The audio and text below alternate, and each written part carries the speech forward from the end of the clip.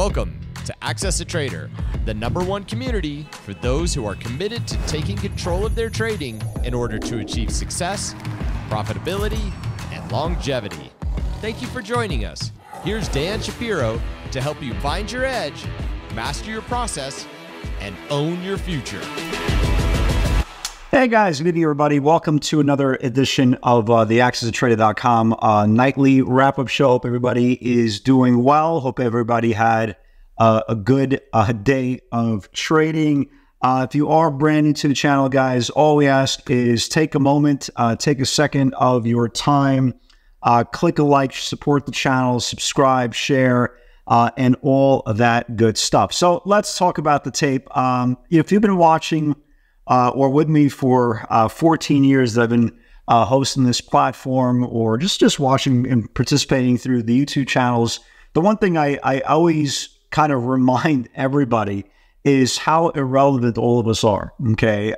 The idea that somebody knows for a fact that something's going to happen the next day is absolutely crazy. That's why I don't try to make any predictions. I don't try to think where the stock is going to be a week from now, a month from now, a year from now, what its EBITDA, free cash flow is for 2097 for the next Olympics. Our job is to figure out what's going to happen tomorrow. That's it. And if you've been following along, we kind of know, several things happened in the last couple of weeks that we were prepared for. The market lost its whole range here on the 50-day moving average and had a very, very aggressive move down. Yesterday, we had an inside day, didn't take out the highs, didn't take out the lows. So my plan for today was, well, let's see. Is it possible, like I said in last night's video, is it possible for us to have another double inside day?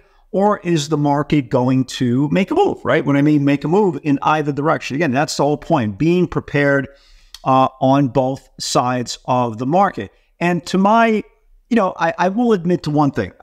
Did I believe we were going to have a 1.5% run up today on the NASDAQ 100, reclaiming back the 5 and 50-day EMA? Probably not. I don't think that was on anybody else's bingo card, but we always know there is a rhyme and reason sometimes that the bulls just happen to wake up. And I forgot who it was. I apologize. In the webinar, somebody brought up a great point. On October 26th, and for whoever it was, I promise you I will acknowledge you tomorrow. I will acknowledge you on the next video. I just don't remember who it was. But if you guys remember, on October the 26th, right, the last time we lost the 50-day moving average, we also had a decline of 5, 6, 7 days in a row.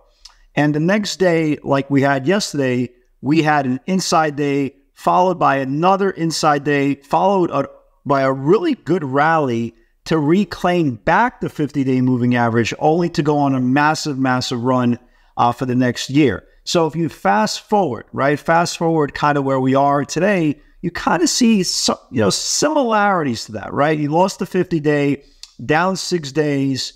The 7th day was an inside day, and today we rallied. Look, is it possible that was the bottom? Who the hell knows? That's all. That's for water cooler talk.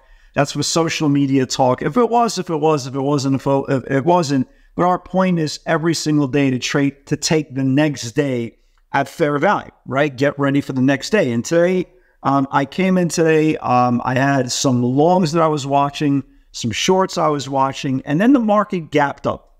And unlike yesterday's session, the market gapped up above previous day's highs on a certain number of stocks. And you started saying to yourself, well, wait a minute. Well, the day before, you only had one stock who gapped above the previous day, or at least went above the previous day, and that stock was Google. If you look at this morning, right, you had AMD above the previous day's highs.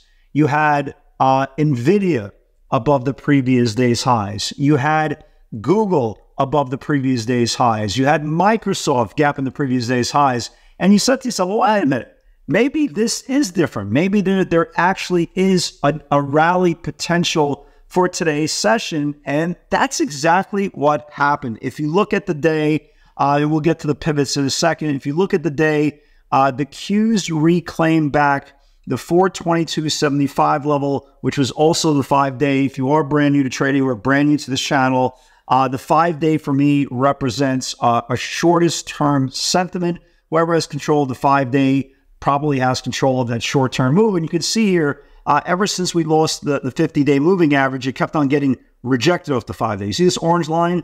Rejected off the orange line, rejected off the orange line, rejected off the orange line. And today we reclaimed it. And this is now the highest close in the last 7 days. Again, it's not a signal that was definitely the bottom, but at least it now represents at least a possibility, right? That we have a tradable dead cat bounce all the way to this 429, 430 level, which would roughly be the 10-day supply. Again, does that mean we're going to get there? Does not mean it's going to get there. Well, this is what the bulls need to do. Bulls need to build them on today's channel. Bears need to get back into control, lose today's bottom channel to start moving this way back. The only problem is on the bear case today, and again, anything's possible going into tomorrow's session. Number one, we had a great rally. And we had a great rally today based on leaders, right? And that was the key. The NVIDIAs of the world, that was very, very important. Because if you guys remember, once the semiconductors lost the 50-day moving average, right? We had a really, really big move down, just like with everybody else. And these are all the levels that we continue to conquer. And also today, you had the start of, I know technically it was a couple of days ago with Netflix. Okay, let's use Netflix. But today was day 2. And today you had Tesla after hours. And I tweeted this out on my regular Twitter account, right? Let me just go. Let me see if I can just, I can't go back to my Twitter account. If you go into my Twitter account, let me see if I could do it this way. And again, it was a joke. It wasn't meant to be anything serious. I wasn't trying to predict what's going to happen on Tesla's earnings. But yeah, so this is what I tweeted out 4 hours ago. Completely tongue-in-cheek, right? I just have this weird feeling that Tesla's earnings are going to be so bad that the stock is going to rally 10%. And the reason why I said that was because, well, number one, the stock was down about 40%, a little 41% going into the quarter. Like I said in last night's video, there was zero faith in Tesla going into this quarter. I believe what I read, this was the worst earnings quarter since 2012. And the stock is surging after hours up about 7%. Look, this is where people waste the majority of their afternoon fighting over this news outcome with total strangers on the internet. What do you mean the stock is a bottom? Say it's bad news. It should go lower. Your stock sucks. It should go to 100. Okay, right? Look, you have a better chance. You have better chance to convince me that my mother-in-law is a human being than the Antichrist, than being right of an earnings call. Look, the market is irrational. The market is abnormal. It would always be like this. There's no such thing as rationality when it comes to trading. There's no such thing as rationality when it comes to earnings. But again, once in a while, it's a guess. It's tongue-in-cheek. And as I joked around, log into your OnlyFans account, only Dan's account, excuse me, and I will be predicting and guessing the rest of the quarter's earnings releases. Obviously, that was a joke. So look, if we can hold today's gains going into tomorrow, and tomorrow we obviously have Meta reporting earnings. On Thursday, we have Microsoft, Intel, and Google. Let's take it day by day, right? That's the best way to say it. Let's take it day by day. If the Qs could reclaim and start building above today's channels tomorrow, look, I think there's at least a shot, a puncher's shot that we can get into this 429, 430 supply. We are nowhere out of the woods. Like I said, like for example, we had NVIDIA today, both on a natural pivot on a really good bounce. And I said the only way I'll take NVIDIA overnight is we were above the 50-day moving average.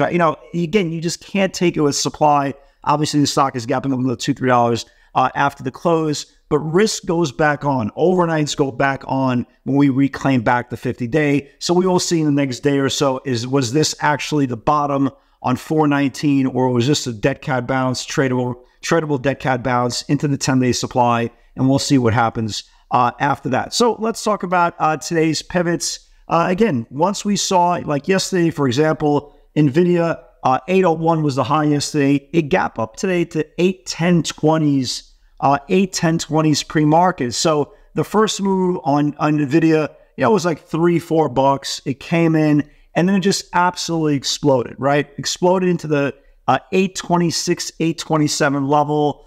We got the bounce on that move. Okay, we got the bounce literally from that 815, 816 level that went back to 826, which was great. But it really does show you how sometimes the market just switches on a dime. It's just not going to let you keep your fixated bias. Okay, it's always there to reward the trader who trades both sides of the market, that you're not pinned into an opinion or you're entitled to price action comes along. And that's really what happened today. And you can see here, NVIDIA, really good move here. Right now, stock is trading around 829 after hours. Google, 5764 needs to build. Here was Google, right? Took out the 5764, went to 59. This thing's close to taking out that recent April highs, which is kind of amazing considering the stock didn't go down. We knew this market was going to start getting legs when the SPY reclaimed back the 65-day supply. 502.40 needs to build on the SPY. Here is the SPY, right? So got back above the 502.40, which was the 65-day supply, and traded right to the 10-day moving average, nearly getting to that 506 level. So big move on the SPYs as well. And AMD, AMD was kind of weird today. So I got long AMD. We traded some bounces on NVIDIA. We caught a cash flow move on Tesla on the upside today. But AMD was a little weird. 52.30 rejected 3 times, needs to build. So it went to 53, came back in. I got long at 53. There must have been a seller there literally all day because they couldn't clean them up. Let's keep an eye on it again for tomorrow in case we do rally, in case they do clean up that seller. But, nice little pop there, nothing crazy. Tesla, this was the big one here, guys. Congratulations for all you guys. I already got several emails. Here's the ranges, right? This was the ranges into earnings, 152.20 to the upside, 138.80 to the downside. And you can see as Tesla continues to surge after the close, took out the 52.20, traded all the way up to 59. Tomorrow, we'll obviously be watching this thing into dips, but that's the whole point. You have to know both levels. So you can't just turn around and go, I think Tesla's going to 40. Well, I think Tesla's going to 200. Who cares what you think? I mean, not that, and I say that respectfully, right? Who cares what you think? Who cares what I think? Okay, price action's price action.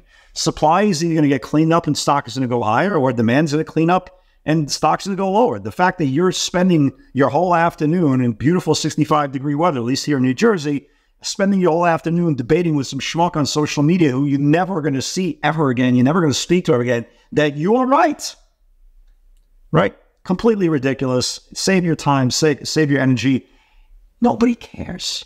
Nobody cares. Say it louder for the people in the back. Nobody cares, right? Stock is either going to go up or it's going to go down. Here was the bounce we were talking about on NVIDIA. We had a perfect bounce. First move came back into the 60-minute supply. It held that 815, 816 level, and the stock right now is trading at 830. That's it, guys. That's it. Tomorrow, we got Meta. Let's see. Let's see if the market has one more day of upward bias. You had Visa after the close that had a good quarter. You had Texas Instruments, obviously helping out the semiconductors, had a good quarter. Hell, even Mattel, right? Even Mattel popped up. So we'll see. We'll see. Again, take it day by day, trade by trade. Be open-minded, right? Be absolutely open-minded to the long side, to the short side, and that's how you extend your career. Because if you box yourself in an opinion and you believe that stock has to do what you think, you're going to have a really harsh reality and a very tough time navigating week in, week out, and year in, year out. Guys, have a great night, everybody. Stay blessed, and I will see you all tomorrow.